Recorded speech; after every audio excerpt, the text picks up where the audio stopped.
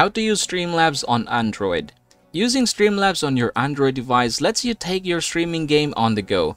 You can chat, manage alerts, and keep tabs on your stream, all from the palm of your hand. So here's how we can do it. So first things first, you'll have to download the Streamlabs app, and then after that you're just going to open it, basically just like this.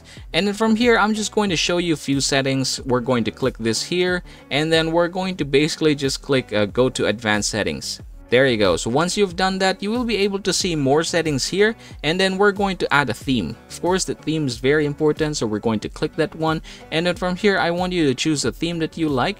In my case, I'm going to choose a black and white. So I've clicked that one, and then I'm going to click continue. Okay, there you go. Seems like we're done. We're just going to click this one, and then we're going to go back. So now I've added black and white theme. Now the next thing that I'm going to do basically is just go to streaming settings. Alright, and then I'm going to click video settings, and then from here you're going to change your output resolution. It depends on you. Say for example, if you're going to be streaming at 720p, so in my case I'm going to be streaming at 720p, and then for the expected frame rate I'm going to just bump it up to around 60 fps because that is what we want for the games. Alright, now after that one you will be able to have here switch between all cameras, orientation lock, and basically all the other things. Now we're just going to click go back, and then another thing that we're going to do is we're going to go to the next part. So we have here disconnect protection. If you are like me who have a Streamlabs Ultra, this one is going to be very important. So if you're going to just activate this one, basically what will happen is that if say for example you're using your Wi-Fi or your mobile data to stream, and then something happens with your internet, then this is going to protect you from disconnecting right away. So of course there is like a specific time as to how long it can take, but this is going to definitely protect you from those sudden surges or sudden loss of internet.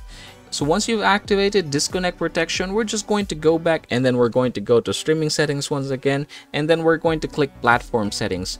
From here you're going to choose which platform you're going to be streaming. Say for example, in my case I'm going to say Facebook, and then I'm going to click OK, and once that's done you can then go on and click go live. So I'm going to click mine, and then you're going to select platform which you're going to choose from, and then after that one, congratulations, now you are able to stream using your Android phone. And by the way, I would highly suggest to upgrade to Streamlabs Ultra to level up your streaming quality and experience. You can save up to $10 of discount right away after clicking on the link in the description box and the comment section below. As always, please don't forget to subscribe to the channel and leave this video a like if this helps you out.